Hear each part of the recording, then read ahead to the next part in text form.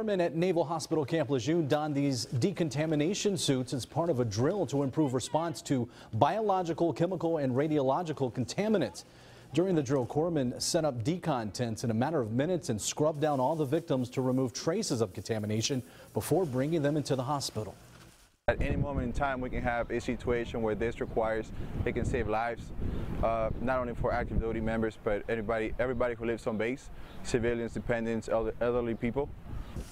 About 100 corpsmen are trained in decontamination techniques. The drill is held twice a year.